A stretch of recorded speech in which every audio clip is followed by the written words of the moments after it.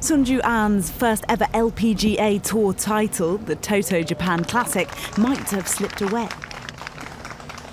In the last hole of regulation play, Ah's birdie putt skimmed the top of the hole but stayed out.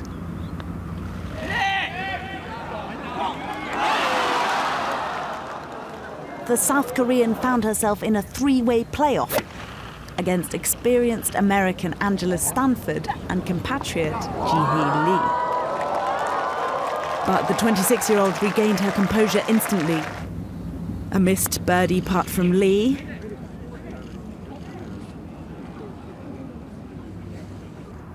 Followed by a near miss from Stanford.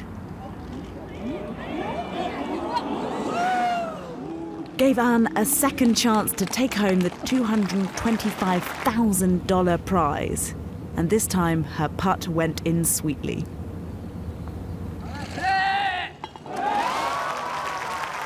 Best known for being stripped of the 2014 British Open lead by penalty for an illegal stance, Sunju Ah's win in the Toto Japan Classic means she can now take up LPGA Tour membership next season. Her 26 titles on the Japanese and Korean tours suggest she'll be a real force on the LPGA Tour next year.